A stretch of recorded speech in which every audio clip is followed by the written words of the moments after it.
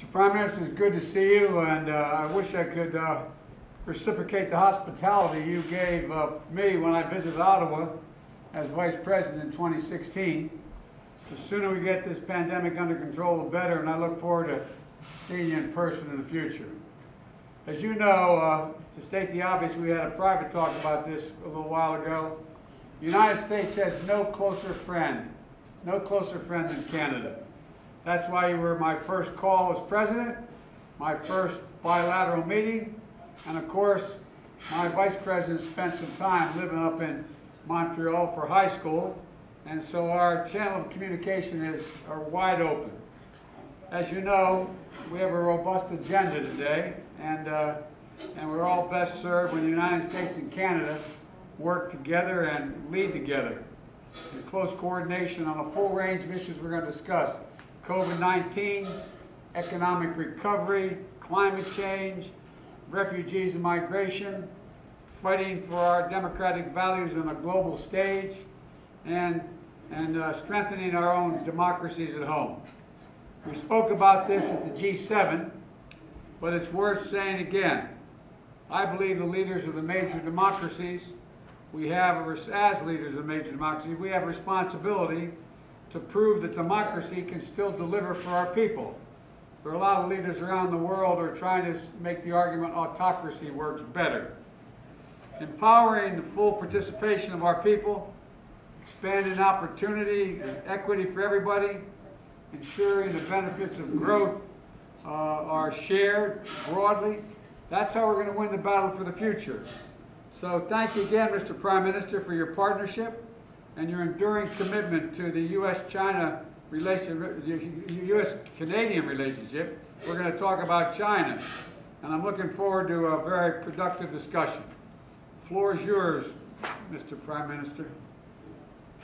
Thank you very much, Mr. President. It's so good to see you, Joe, and it's such a great opportunity for us to sit down and talk not just about this extraordinary friendship between our two countries, but all the work we have to do together to get through COVID, but also to keep making sure we're pulling our weight around the world and making the world a better and safer place for everyone, not just with this pandemic, but with everything else as well. It's a real pleasure to be able to see you today alongside Vice President Harris. I'm glad to be joined here by our Deputy Prime Minister, Chrystia Freeland, and our Foreign Minister, Mark Garneau, whose birthday it is today, so it's a special celebration for him. Lots of things to talk about. Obviously, COVID and how we're going to keep our citizens safe is top of mind, but we're also going to dig into the recovery, how we move forward on creating good jobs for Canadians and Americans, strengthening the middle class, helping those working hard to join it. As we move forward, there's a lot to rebuild.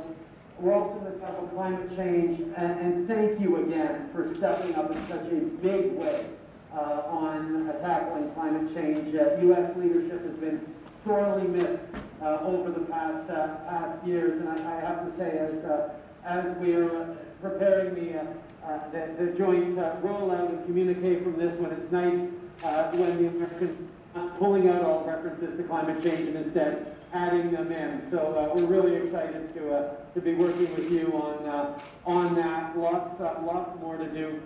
C'est un grand plaisir de pouvoir m'asseoir avec vous, Président Biden et Vice-Président Harris, pour parler évidemment de la COVID, pour parler de la reconstruction économique et de la création d'emplois pour les Canadiens et les Américains dans les mois et les années à venir, et la lutte contre les changements climatiques qui demeure un élément essentiel de notre avenir, mais aussi de notre présent.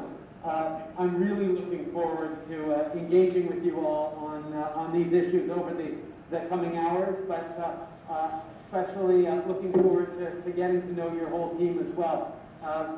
Vice President Harris, it's great to see you here. I'll turn it over to you now. Thank you, Mr. Prime Minister. It is good to see you. It was good to speak to you on the 1st of February. And as the President said, I spent many of my teenage years living in Montreal when my mother was teaching at McGill University and doing her research at the Jewish General Hospital there. So I have fond memories of my my time in Montreal, and it certainly left me with a lasting impression about how much our two countries have in common in terms of shared values and priorities. And as the President has said, we have a lot to do, each of us, and together we can do a lot of it in addressing COVID, in addressing the impact of the pandemic on our countries, looking at where we have possibilities to work together, not only in terms of the public health and economic struggles of our country, but also what we have in terms of shared values around addressing the challenges of climate change.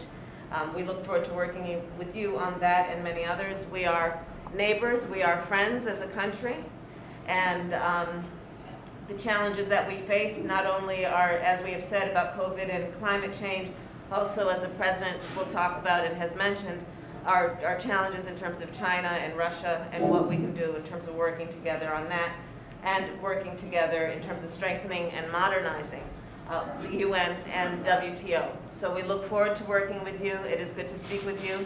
And I'll now turn it over to Deputy Prime Minister Freeland, and I look forward to hearing from you. Thank you. Madam Vice President, it gives me such pleasure to address that term directly to you. And I have to tell you, your election has been such an inspiration for women and girls across Canada, especially for Black women and girls and for South Asian women and girls. So many of them have told me that directly. I am so looking forward to working with you in your administration on conquering COVID, on working together to be sure our economies can come roaring back. I couldn't agree more with what the President said, that we have a real responsibility now, all of us, to show that democracy can deliver for our people, for Canadians, for Americans, and for the whole world. And with the friendship of everyone in this room, in that virtual room, I am pretty confident we're going to do it. Madame Vice-Présidente, que ce soit votre tante à Mississauga ou vos amis anciens à Montréal, tous les Canadiens sont si fiers de vous. Et quand le COVID-19 nous le permettra, ce sera un grand plaisir pour moi de vous accueillir encore une fois au Canada.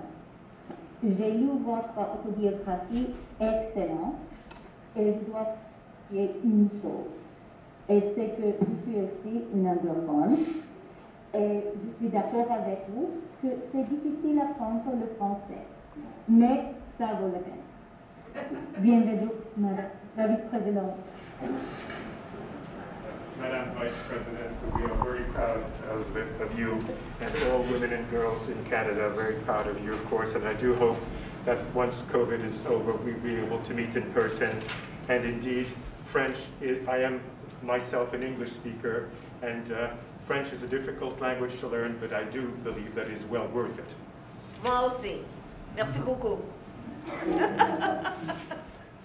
Well, before we go on, I want to make sure you know Anthony Blinken, our Secretary of State, sitting here, right?